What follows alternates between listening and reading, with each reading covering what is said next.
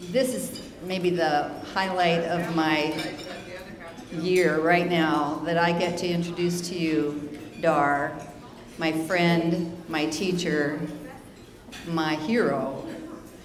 During the war, the ongoing war, when we despaired that we were getting no information about what was going on in Iraq, this young man stood up off a mountainside and said, "I have to let the world know."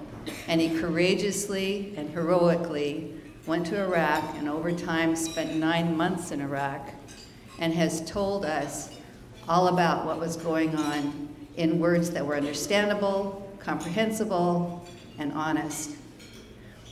So he's the answer to my prayer in journalism. And now he's working with soldiers. He's worked a lot with vets. They trust him. They trust him because he has earned their trust, because they know they can trust his honesty, his integrity, his courage. I ask you to join me tonight in being grateful to welcome Dahr, and we'll listen to him, and then we're going to ask you to help us raise the money, and then will you do some Q&A? And then after our paddle bid, then we'll have some questions and answers. Listen carefully, he has so much to teach us.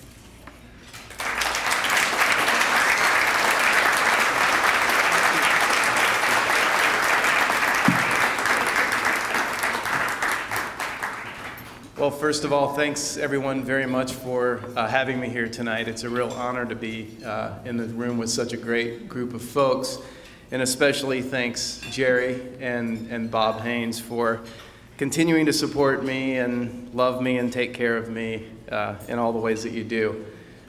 I wrote a book recently called The Will to Resist. It's about soldiers who are refusing to fight in Iraq and Afghanistan.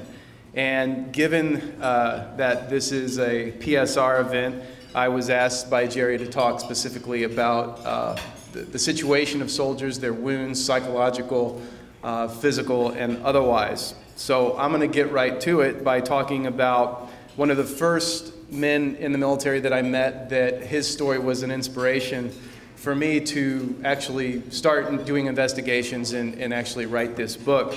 His name is Eli Wright, and he had gone to Iraq as a medic with the desire to help people.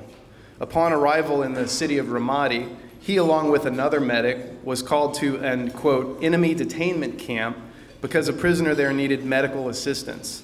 At the entrance of the detainment facility, Wright was pulled aside by his battalion surgeon and instructed, quote, anything that you see in there, inside those walls, stays in there. You don't talk about any of it after you leave that place. The cell he was taken to was a dark and damp enclosure of bare concrete cinder block walls with a concrete floor and no lights. His memory reconstructs the scene for me, and his experience is important enough to be quoted at length. It was the scent of blood that hit me immediately on walking in there. It was a sort of old, stale scent of blood that had just permeated that place for a long time. And they walked us inside, and there was this prisoner in there, completely naked except for a small little cloth tied around his waist. And he was standing up on top of a cinder block that was placed on end. They said that he had been there for 3 days. His scabbed hands, tied with zip ties that cut into his wrists, were purple and swollen. This guy had the most confused, glazed look on his face. He was being interrogated by several men who were just grilling him. They said he had been up for 3 days in this interrogation process. He had not slept. They had this bucket of water, which they would splash on him whenever he dozed off. They took him off the cinder block and stood him against the wall and told us to start checking him out. And I didn't even know where to begin. He was covered in bruises, his face was all busted up and bleeding. This other medic started to check him out. Our task was more or less to see if the guy was stable, to ascertain if he was in any condition to continue his interrogation. He had some cuts on his face, on his nose, and his eyebrow, and we started taping those up, not really doing much, just kind of dabbing away blood clots and applying tape over it, not even cleaning the wounds or anything. He was complaining of pain on the side of his chest, on his back. He had a lot of bruising on his ribs, so the medic started feeling his ribs, and he pressed on a couple of his ribs, and the guy just screamed in pain and sort of buckled. They picked him up and slammed him against the wall. The other medic told me to feel his ribs so I could see what it felt like, and said he's got a couple of broken ribs. I verified that his ribs were broken, and the medic started feeling around the rest of the area around his ribs to feel if there were any more fractures. And then suddenly he cocked his fist back and punched him right in the broken ribs. And the guy just dropped and screamed. I was stunned. It shocked the hell out of me. It was an important moment for me, seeing a medic, a fellow care provider, violate our code of ethics, which is first and foremost to do no harm, and to see one of my own doing that to I guess he was just a prisoner to them, but to me, I didn't see him that way. He was a confused, broken human being. And to see a medic do that to him, I don't know. I think it just kind of destroyed my perception of us doing anything good there for these people. That's when I realized that we weren't there to help anybody. Nothing we could do would be to their good. After that point, I don't feel like there was any further good I could do for those people. This was my first night there. I never talked to anybody else about it. I was going to testify about it in Winter Soldier, but was not able to. This is actually the first time that I've spoken about it. That is Eli Wright, and that is just the very, very tip of an iceberg that is really what we're in the process now, which is the total collapse of the U.S. military because of two ongoing, endless occupations, one in Iraq with over 131,000 U.S. soldiers. All the generals there believe there will be well over 100,000 troops until at least halfway through next year. And according to senior officials in the Obama administration, we're looking at a minimum of between 50 and 75,000 U.S. combat personnel in Iraq until at least the end of his first term, which is 2013. Meanwhile, in Afghanistan, we have the tail end of the first Obama surge, 21,000 more troops into Afghanistan, and that's just about at an end. So that brings the total number to 69,000 U.S. military personnel in Afghanistan. And then, of course, we have the news from yesterday that McChrystal, the senior U.S. military commander in charge of all NATO and U.S. forces in Afghanistan, has filed a report and is asking for up to 45,000 more American troops in Afghanistan. Change you can believe in. Surpassed only by our average Iraqis, members of the U.S. military who've been deployed to Iraq are paying the highest price for the occupation, both while in Iraq and Afghanistan, as well as when they come back home. They are now part of an unfortunate, tragic segment of U.S. society that has been maligned and tossed aside, neglected, forgotten. Today, more U.S. war veterans are killing themselves than are dying in open combat while overseas. 1,000 veterans who are receiving care from the Department of Veterans Affairs, the VA, are attempting suicide every single month, and 18 veterans kill themselves daily. The most conservative estimates show us that 1 out of every 4 homeless people on the streets of this country are veterans of some war. As if surviving their deployment to Iraq or Afghanistan is not enough, upon their return home, soldiers face another battle to obtain the service they are entitled to receive from the VA. A valid discharge from the military entitles all soldiers to medical care from the agency. In the 6 months leading up to March 31, 2008, 1,467 veterans died while waiting to learn whether their disability claims were going to be approved by the government. Veterans who appeal a VA decision to deny a disability claim must wait an average of nearly 4.5 years for their answer. As of March 25, 2008, 287,790 war veterans from the occupations of Iraq and Afghanistan had filed disability claims with the VA. If we include all veterans of all wars, the number just went over 1 million claims that had been filed and yet to have any response to. The deeper one digs, the more apparent it becomes that the military is in a state of near collapse. We've had all the generals getting up and talking about this regarding Iraq. Now we're starting to see it regarding Afghanistan. And that's because, speaking of both occupations, At this point, well over 565,000 troops have been deployed more than one time. By December of '06, it was estimated that 50% of the troops in Iraq were serving on their second tour, and another 25% were on their third or fourth tours. We can rest assured that these numbers are far, far higher today. The military is so overstretched that troops are being redeployed that often have traumatic brain injury, TBI, from surviving roadside bombs in previous deployments, and more than 43,000 troops listed as medically unfit have been deployed anyway. Soldiers already diagnosed with PTSD and other severely debilitating mental health conditions that accompany it are being redeployed as the military dredges up troops to keep enough boots on the ground in both occupations. By October of '07, the Army reported that approximately 12% of combat troops in Iraq and 17% of combat troops in Afghanistan were coping by taking antidepressants and sleeping pills.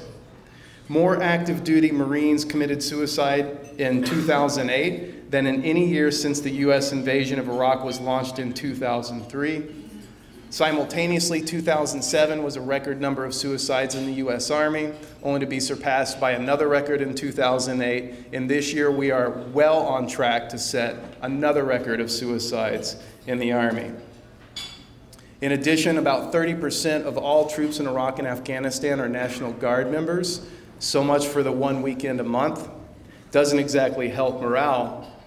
And so what the military is doing to try to cope up, to keep up with keeping enough boots on the ground, and it's going to be an entirely different story when these next 45,000 troops or so will start their deployments to Afghanistan, is the military is doing things like, for example, on June 22nd, 2006, they increased their permissible enlistment age up to 42 from a previous limit of 40.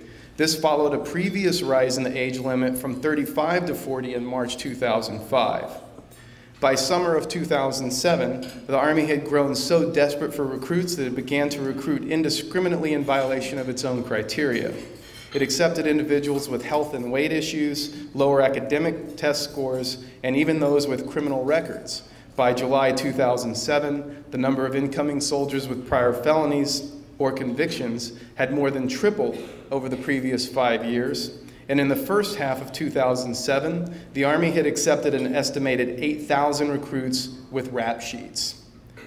Former Army Private Steve Green is one such example. You might remember him. He was awarded a waiver for previous involvement in criminal activity, and then was allowed, of course, to join the military, and then was later found guilty of raping a 14-year-old Iraqi girl, Abir Qasim Hamza al-Janabi, and murdering her and her 3 family members in the village of Mahmoudiya. I want to share another story of another soldier to give you sort of a case study of what is happening to individual members in the U.S. military. Because untreated PTSD and the accompanying nightmares and insomnia, heavy substance abuse, and several failed attempts at self-medication are taking their toll. After witnessing atrocities in the Sadr City region of Baghdad, Christopher Goldsmith had returned home shattered, only to learn he was being stop-lossed and redeployed to Iraq.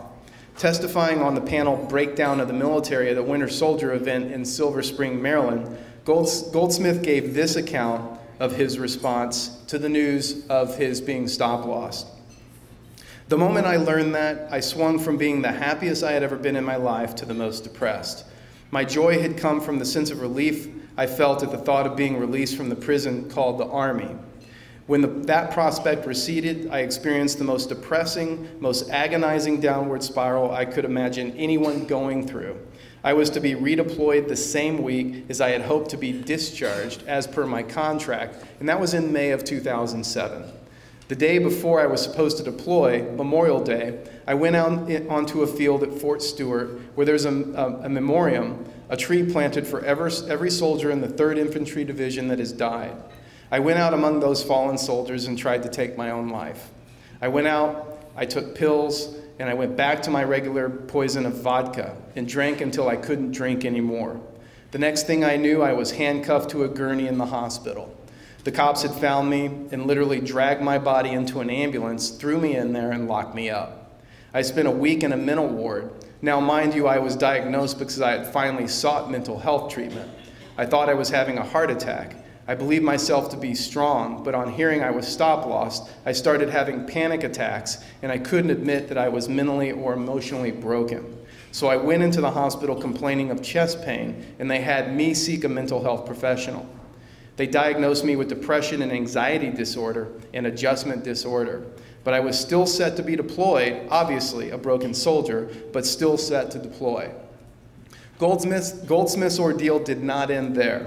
He ultimately obtained a general discharge from the military, but the papers cited the reasons for discharge as, quote, misconduct, serious offense. The irony was not lost on the audience at the Winter Soldier event when Goldsmith continued. My serious offense was trying to kill myself because I was so damaged by the war, the occupation in Iraq. It was misconduct for me not to get on the flight while I was chained or handcuffed to a bed on the hospital. So I lost my college benefits, the one thing that had really given me hope in life that I was looking for. You know, I was going to be a student. I didn't know where. I didn't know what I was going to study, but I knew I was going to college in that September of 2007. That didn't happen. My money is disappearing between VA visits and personal instability. I found it extremely hard to find a job. To tell you the truth, I haven't really looked because I'm having such a rough time. So I deliver pizzas on Wednesdays. That's what I am now, a pizza delivery boy. I was a sergeant, I was a leader, I was a trainer, I was very well thought of. I was one of the most professional soldiers. I mean, I got the paperwork right here in front of me if anyone ever wants to see the proof that I was a very good soldier. But now I'm a pizza delivery boy who works once a week because that's the only job where I can call in a couple of hours before and say, I'm still at the VA, I'm waiting in line, I'm sorry I can't come in for a couple of hours. I interviewed Goldsmith shortly after his testimony. War is a really destructive thing, he told me. It follows you home, and it doesn't go away. And what kind of homes filled with the specter of a distant war will this country be filled with as more of our broken, wounded, and destroyed soldiers are brought back? On that extremely grim note, the book is primarily actually about resistance that's happening in the U.S. military.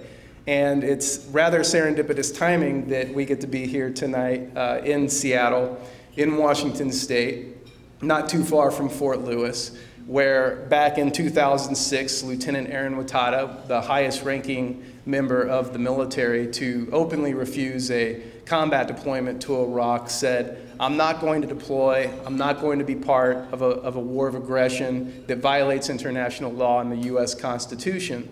And he stood up, and he was, of course, court-martialed, assuming most of you know the specifics of the story. The military blew the trial. They couldn't retry him. And it was just found out yesterday that Lieutenant Watada is finally going to be released next Friday from the U.S. military.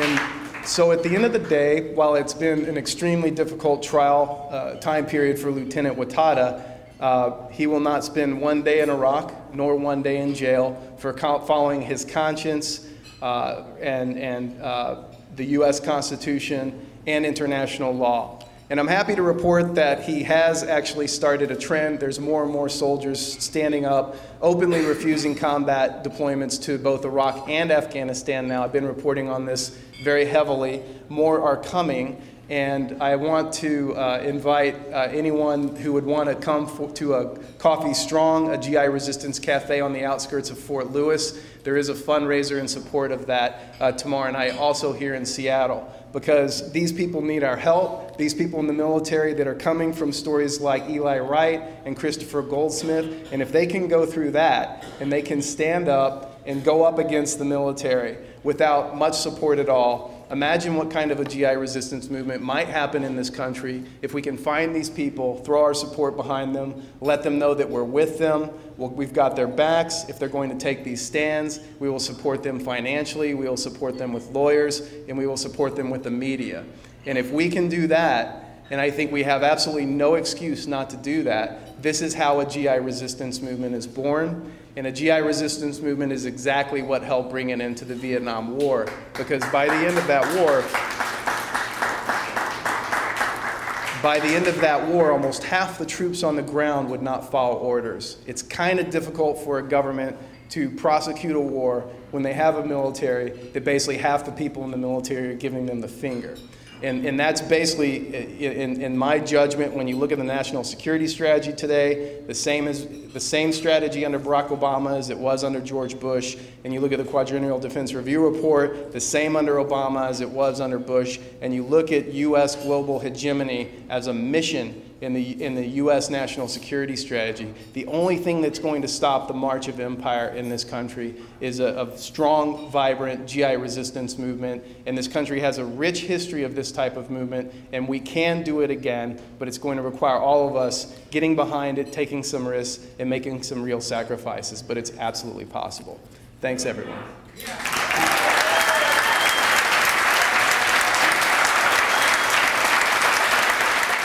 You know, again, as you may have surmised from the few little hints I gave during my talk, I'm not a big supporter of Barack Obama. While of course, you know, his actions regarding, you know, what was discussed regarding nuclear disarmament are certainly commendable, absolutely. Regarding most of the rest of U.S. foreign policy, whether it's policy regarding U.S. stance towards Israel and halting illegal settlements, or not continuing to be such staunch funders of the state as they continue to violate international law on a daily basis. Anything like quote-unquote peace talks or something like a one-state solution, I just don't see it happening. I mean, again, we see kind of this harsh, sometimes harsh talk coming from Washington that, you know, Israel has to do this, they have to stop with the settlements, that, you know, et cetera, et cetera, et cetera. But the U.S. being really one of the only countries in the world with the real power to stop it by, like, cutting funding, for example, until international law was actually adhered to by the Israeli state. Again, it's easy to kind of talk tough against, well, you have to stop the settlements, yada, yada, yada. But when you actually have the power to stop it, but you're not stopping it, I think that says a lot more. Contracting soldiers, mercenaries information is a lot harder to come by because it's easier to get information on U.S. military personnel because, you know, government employees, public record, by law, et cetera. The only way, actually, for example, it's been possible to track the number of contractors killed is by getting Department of Labor statistics, and even those have been really challenging. We do know, for example, I don't have exact death totals. It's far lower than in the military because overall, so far at least, there's fewer mercenaries deployed to Iraq and Afghanistan than there are U.S. military soldiers, but that's actually in the process of shifting. Again, thanks in large part to the Obama administration, we've seen a 25% increase in the use of mercenaries to Iraq and a 29% increase to Afghanistan just since Obama took office. So I think roughly, if I remember right, at least regarding Iraq, the number of mercenaries who have been killed is roughly 1/4 the number of U.S. military personnel that have been killed, at least in Iraq, but I haven't seen anything on Afghanistan. It was basically, mustn't Obama know the fine line he's treading when, you know, we're looking at a situation where, you know, even using as many mercenaries are being used to populate both these occupations. You know, there's obviously a dire need for more troops, and basically he alluded to Obama's likely walking a very fine line and possibly even risking assassination.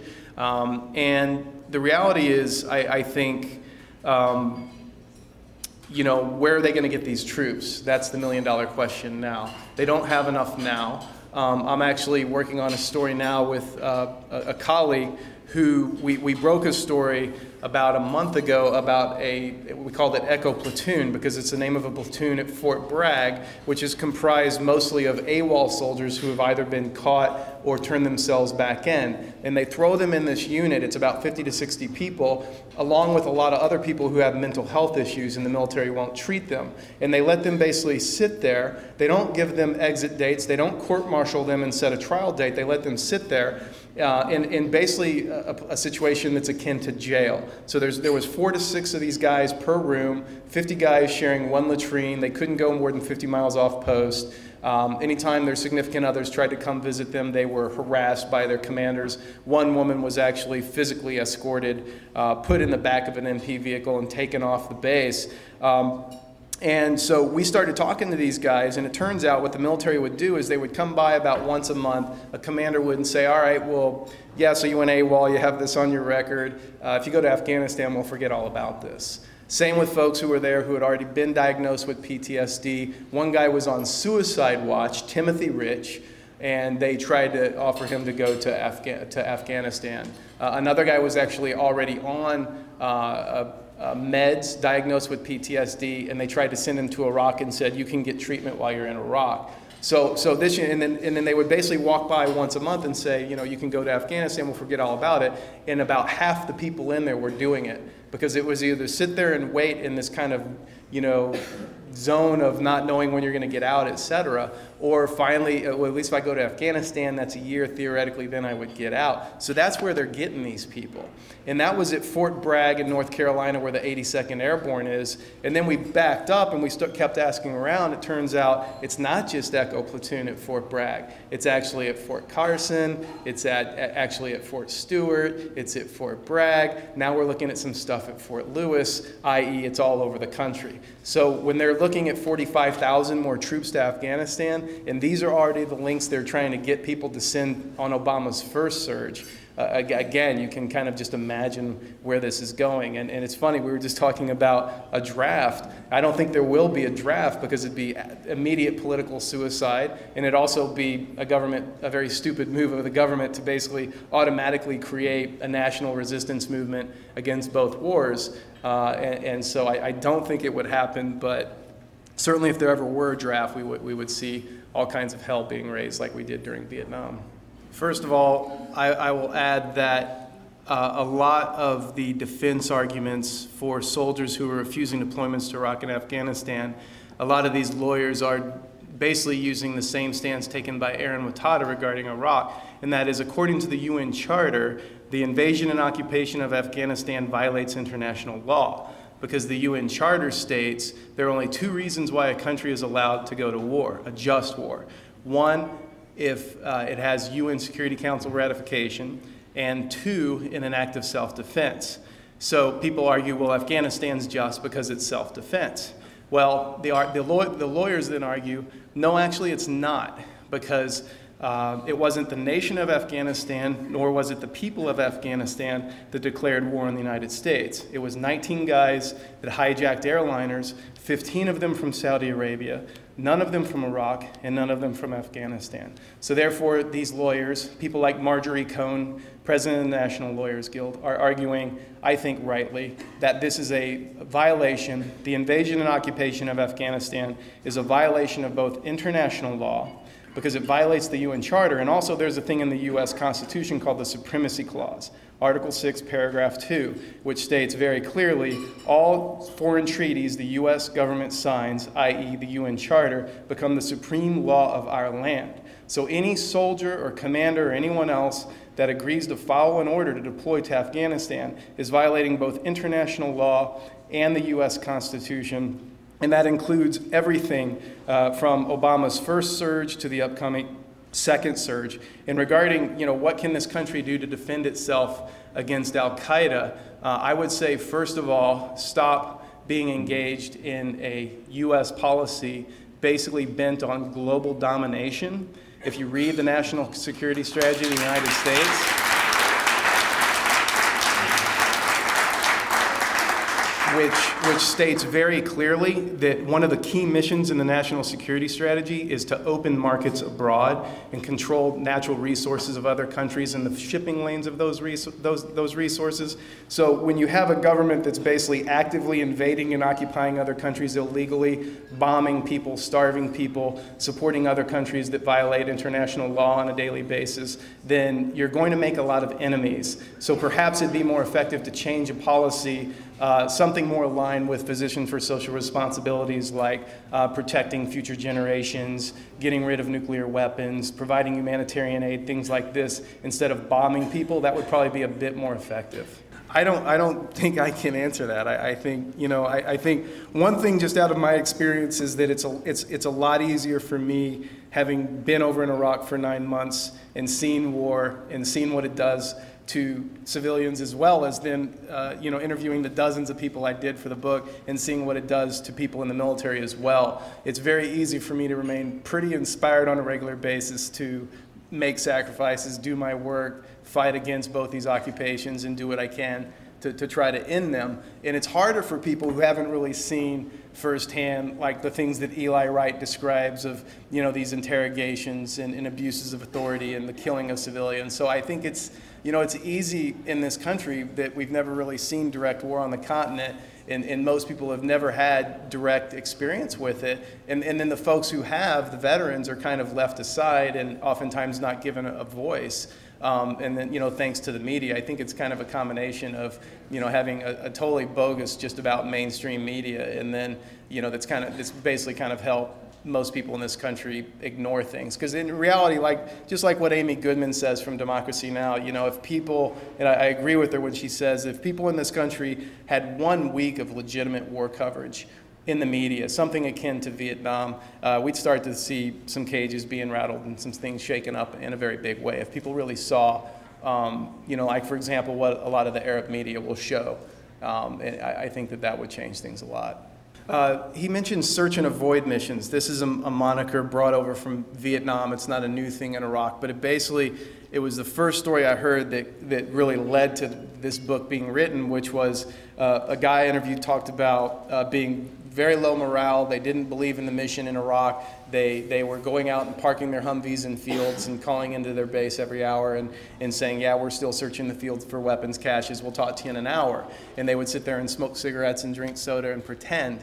And then I found that was rampant. And I found that the more people I talked to, the more I heard it happening. And people like Seth Manzel down here at Coffee Strong finding ways to hack into computers and move their little blips around to kind of simulate that they were on missions when they were actually drinking tea with Iraqis. These kinds of things were absolutely rampant. They're happening in Iraq to this day. I haven't actually heard it happening in Afghanistan yet, but I think, you know, this is certainly going to be the next area of focus, because rest assured it is certainly happening there as well, especially amidst this escalation. And keep in mind that, you know, as early as 2002, less than a year into the occupation of Afghanistan, there were about 8,000 U.S. soldiers there. There's going to be 69,000 by the end of this year. And if the military gets its way, we'll be looking at a number that puts it up over about 105,000 well before the end of next year, and probably there'll be more on top of that. So certainly we'll be seeing search and avoids, and I think it's just a matter of time before we'll start seeing some platoons refusing direct orders too, which we've seen happen in Iraq quite a bit as well. So certainly there is resistance, and when you look at a massive escalation with record numbers of Americans being killed in Afghanistan, and of course the vast majority public sentiment in this country now, it's well over 56% at this point being against Afghanistan, that will only increase. And of course all this shows us there's a very strong likelihood, pretty much a guarantee, for more GI resistance in Afghanistan to come. Let's thank Dahr one more time.